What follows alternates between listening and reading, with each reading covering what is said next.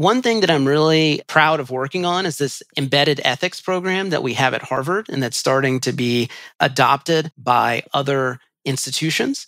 And it gets back to this idea of what does it mean to train an engineer? And so, what we're trying to do in this program is ensure that every class that a computer scientist takes, there'll be at least one lecture that talks about ethical considerations, concerns involving people and society and the universe that are specific to that class. Now, I think the specific to that class part is very important, right? Because I think another thing that engineers sometimes get confused about is they might say, oh, well, these ethical concerns are only important for machine learning.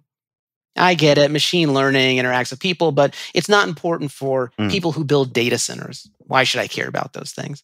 But let's interrogate that for a second. Where do you build a data center? Well, data centers require a lot of power.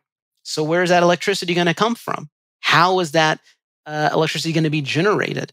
What is the impact on the surrounding community? Things like this.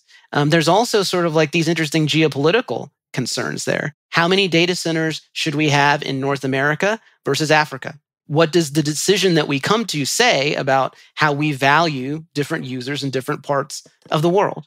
As computer scientists, we have to accept this idea. We don't know everything.